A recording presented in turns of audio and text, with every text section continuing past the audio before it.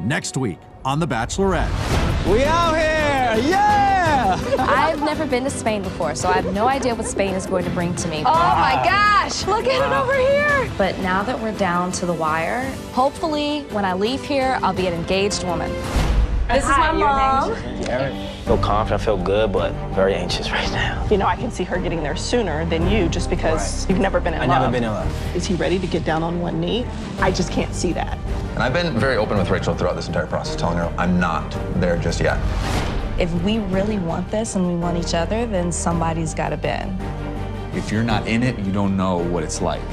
You have to understand, you are in a bubble. Would you guys excuse me for a second? I'm frustrated. I'm irritated because the energy is totally different. Am I forcing myself to do something that I don't want to do? I just feel like I'm making a big mistake. It's all coming up next week on The Bachelorette.